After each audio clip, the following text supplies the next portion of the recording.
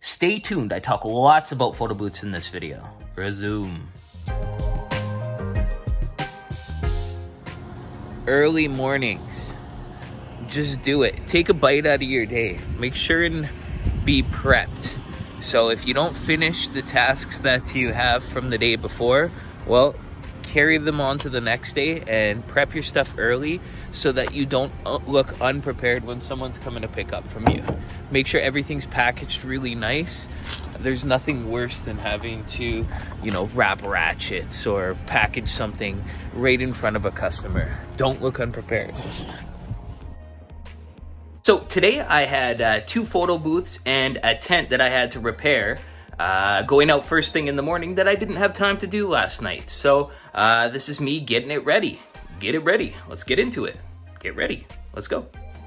For those of you who don't know, I'm Lee. I'm the bartending photo boothing rental guy, and I have a party rental business that I started from the garage of my house. I worked my way up to a warehouse, and these are my vlogs. This is my information. This is my channel. If you like the content, press the like button. If you haven't subscribed yet, please subscribe. Be part of the team. Let's do this journey together. When I get to the warehouse, I want to get in there and double check all the orders that I have coming in first thing, so I don't want to miss anything. So I see that I have 2 photo booths that need to be prepped and some tents that need to go out. And all of this is happening within the first half an hour of the day.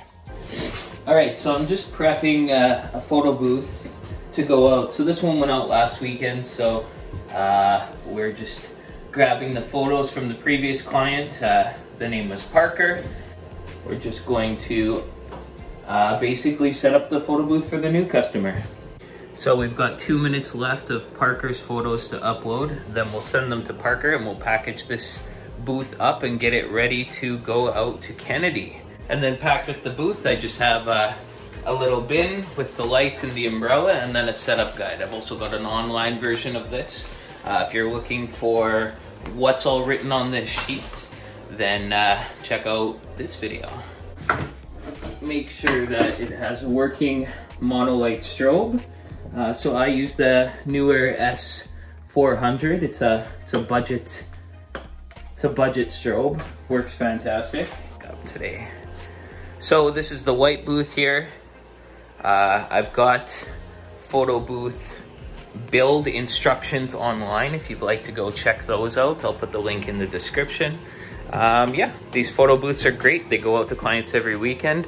Budget photo booths. So there's a computer and a camera and a touchscreen. Very simple with photo booth software. Put all of this stuff together, programmed right, can make you a lot of money. The beauty of my photo booths is that they can go out as rentals, so you can cut a lot of the costs associated with normal photo booths. You can cut out printing, you can cut out extra staffing, and just focus on the main thing, which is the profit.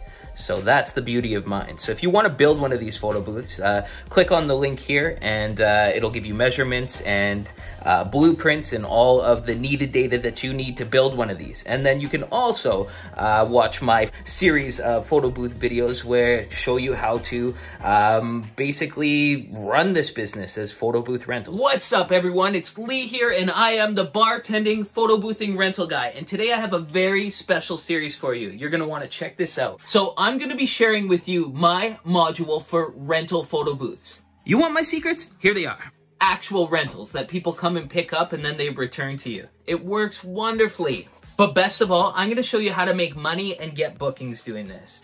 Not to mention slice through your competition. I grew from 2 photo booths to 7 photo booths in 1 year doing this. So I've got a few of the booths right here that you can see. I've got that one. Got 2 twins down there. I've got a barnwood one right there. Got a little one in this suitcase here. So let me show you one of these so you know what I'm talking about. Okay, so right here, this is the espresso booth. It's got the cover that I made over it, so let's take that off. So the customer comes and they pick this up from me. They put it in their car. They take it to their event. They set it up. When they're done with it, they return it. It automatically sends the pictures to the guests' phones and emails at the event. Let's fire it up quick so you know what I'm talking about. So I'm just going to plug it in. Once I plug it in, all that I have to do is just turn on the computer in the back and put on the light, and it's ready to go. Another thing that's great about these booths is you can use them for double uses. So if you want to have your regular photo booth business where you go out and have an attendant set everything up and do it that way, you can. Or if you'd like to have people just come in and pick them up, then you can do it that way. Same booths, different price points. So this is video one of so many. So I'm going to be making videos 3 times a week. So make sure and subscribe to the channel so that you can stay updated with these videos on how this whole process works. Thanks for watching. Okay, so now that I uploaded the photos and sent the old client their copy of the photos and programmed the booth for the new client, now I just shut it down and pack it up and it's ready for pickup. And there we have it. Kennedy's booth is ready for pickup. Okay, going down the list at 9:15, now we have 20 by 30 pop-up tent with some stakes and ratchets. So this 10 by 20 here has a bent rod. You can see it's bent right here where my hand is. So we don't want it to break on the client, so we're quickly just going to replace a rod. So if you buy better quality pop-up tents, you can buy replacement rods. So I keep a whole bunch of rods up there, just quickly put a new one in. Looking at the tent here, we're going to need an Allen key, a screwdriver, and that's it to replace this. So let's go grab our stuff.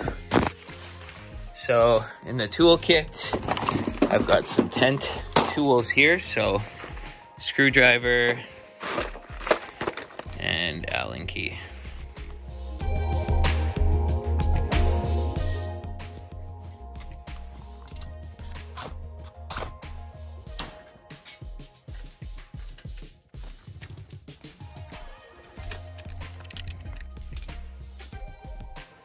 All right, the leg's off. So we'll take the hardware. The hardware is so good, and just put it in the new leg. So just grab the middle piece, put it through. Make sure you save the washer that goes in between because it helps the tent top not pinch. And put it in the corresponding holes.